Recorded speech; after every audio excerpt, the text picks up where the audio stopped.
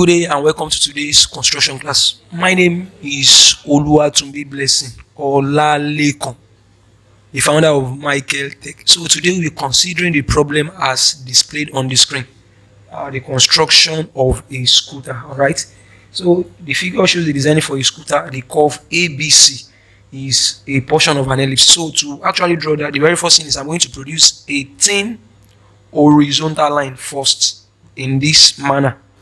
Alright, then I'm going to actually pick my ruler and I'm going to actually mark out some points on it. Okay, so making this as my starting point, this area.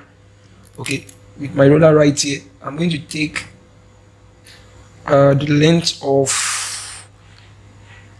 78, mark of 78, which is this, and mark of 156, 78 plus 78. That's 156, which is this.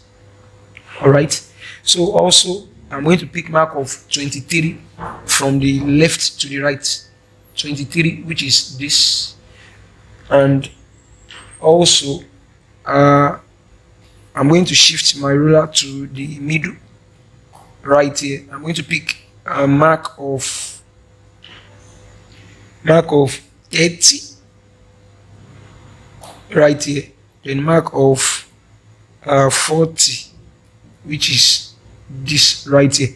So on each of these mark, I am going to produce a vertical line on each of those points, a vertical line. Okay, so from this area like this, faintly, from this area like this, faintly, on this area also faintly, on this area right here faintly, then on this area right here faintly, and on this also faintly. Okay, after picking my spots, the next procedure is this. So this area is my F1. Alright, so this midpoint is my mark D. Alright, this end here is my what? Is my F2. So from this area towards the bottom is, from this horizontal line towards the bottom, mark of 15. I'm going to measure that, okay, towards the bottom, mark of 15. Then from this same horizontal line towards the upper part. Now looking at the ellipse, we are given the focal point, but no major axis, no minor axis. So I'm going to actually assume some dimensions here. Okay, I'm going to assume some dimensions here. So from this horizontal line, if we check the problem on the screen, towards the top, we are having a mark of 38. First of all, mark of 38, which is this. Okay, mark of 38, which is this. After the mark of 38, we have a mark of 15 also, which is this. Now, so from this mark of 38 to 15, I'm going to measure mark of 10. Mark of 10, which is this. So that mark of 10 is what I'm going to actually use as my minor axis for the ellipse ABC. For the ellipse ABC. So that is what I'm going to actually use. And on each of these points that I measure right now, I'm going to produce horizontal line all through. Horizontal line all through. So from here, like this. Okay, from here, like this, from here, like this, and at the bottom, okay, all the way like this. So after doing that now, so if you were actually conversant with production of ellipse using focal point method, if we were given the minor axis and the focal point, how do we get the major axis? Now, so this is my mark C. This junction will be my mark C, which is D to C is my minor axis. With my focal point, how do I get my major axis? So with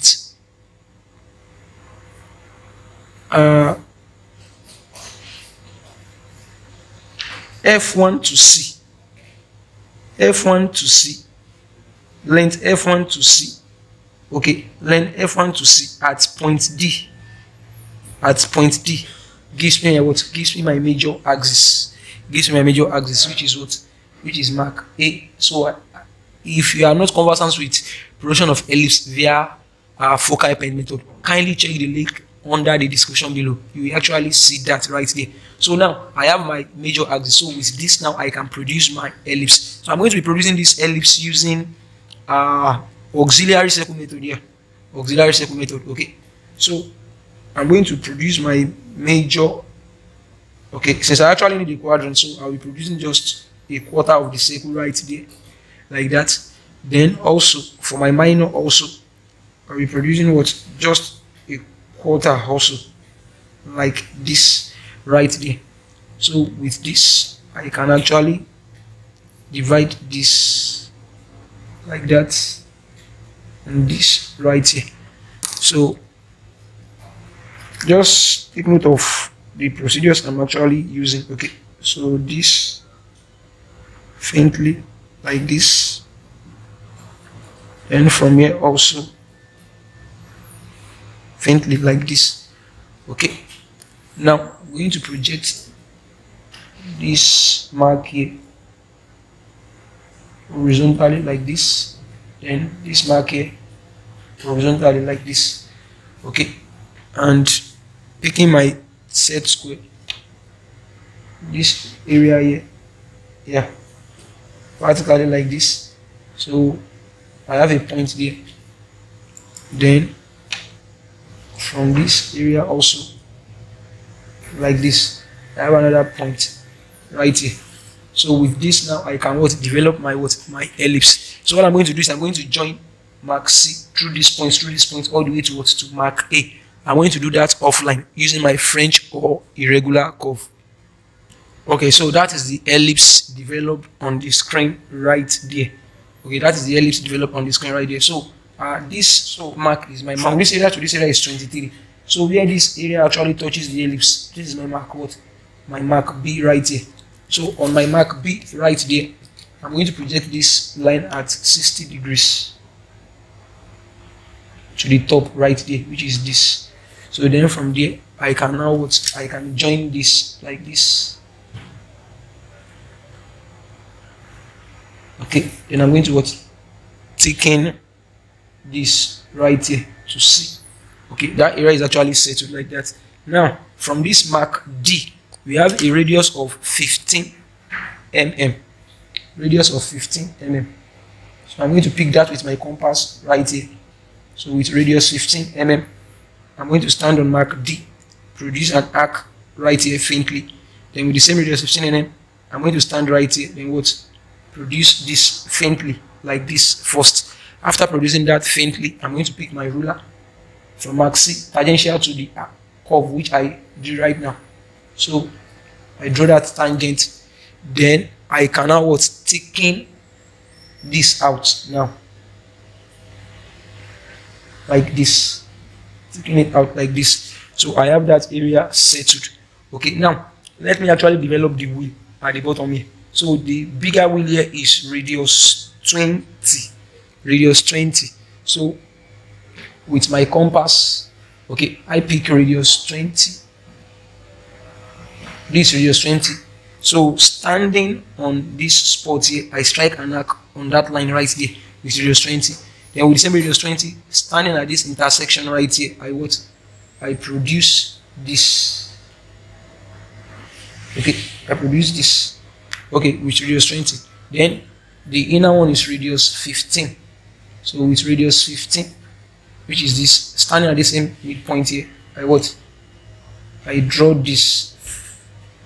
So I have my wheel developed right there. Okay, since I have my wheel developed, I can actually take in this all the way to mark D right here, like this. To mark D right there, like that. So that area is settled. So the next thing is, if you check the figure HJK, HJK is a parabola with the vertex at J. So this is K. This is K.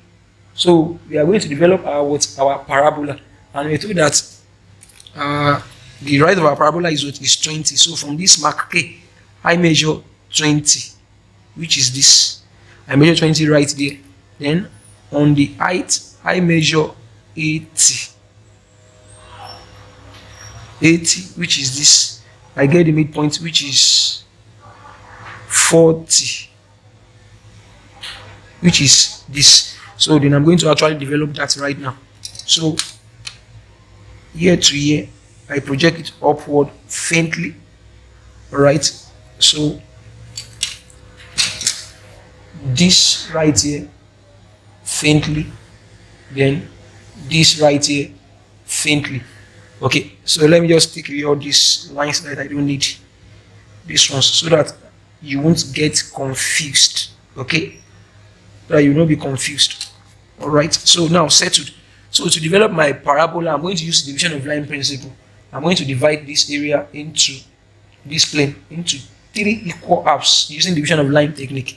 So using division of line technique, I will divide this area into 3 equal halves. So if you don't know how to do that, kindly check the link under the description below. It will show you how to divide a line into equal parts and proportion. So I'm going to actually do most of this offline. Okay, I'm going to do it offline, dividing this area into 3 equal parts.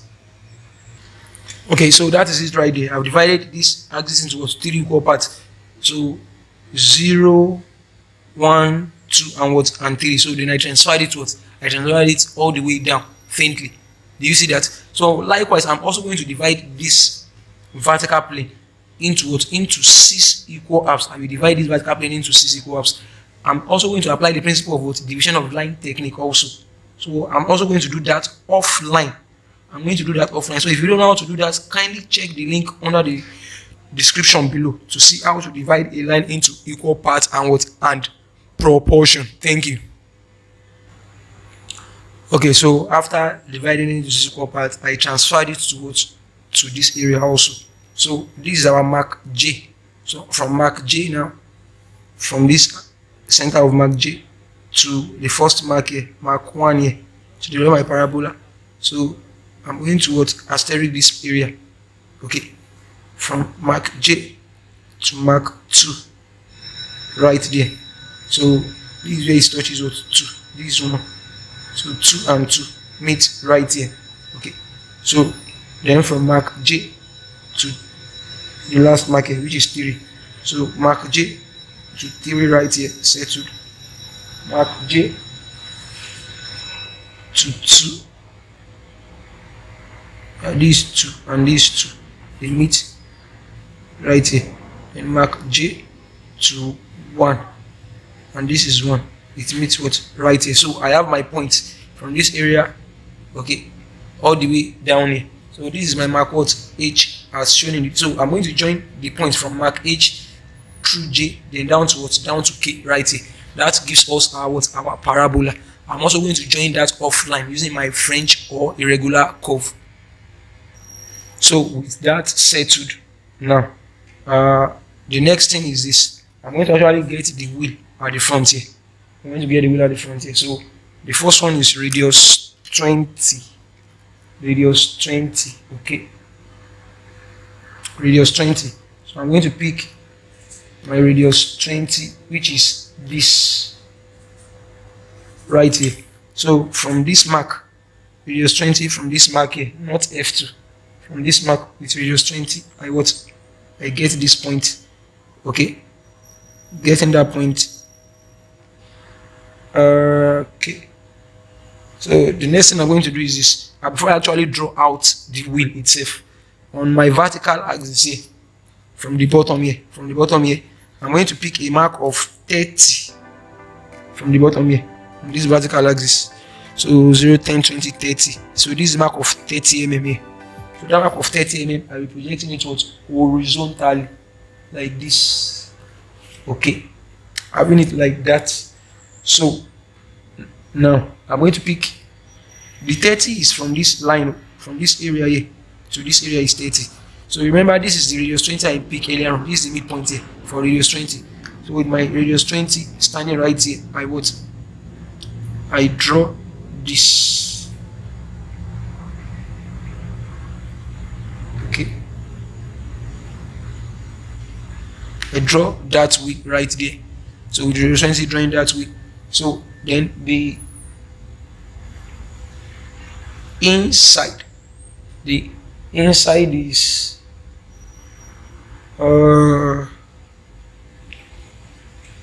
that is going to be radius 15 on the inside. Radius 15 on the inside. But before that radius 15 on the inside, let me draw. Before that radius 15 on the inside, let me draw radius 25. So with radius 25 standing at this inside, I draw this. With radius 25, I draw this. So drawing that with radius 25, I'm going to actually draw this line like this, joining both ends, which is this. Okay, having that right there, then I can now pick my radius 15 now. Picking my radius 15, standing at this midpoint, then I draw this like that. With my rotation, I actually draw that. So having that right there, picking my ruler, I join this area horizontally like this, all the way down there. Okay, with that being settled, so from this area right here, I project a line at 60 degrees. At 60 degrees from this mark right here. Okay, I draw it upwards faintly. Okay. After doing that, faintly upwards. So from this area, my mark H, from this area which is my mark H, I'm going to measure distance of 10 mm downward. Okay, from mark H, 10 mm downward. This is the 10 mm right here. So this 10 mm, I will project it horizontally like this.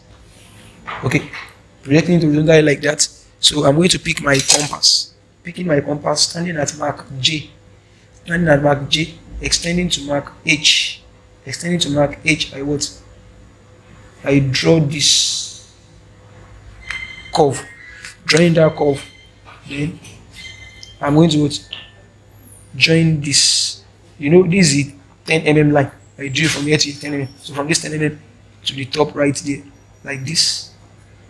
So joining that, then bringing it in here a little like this.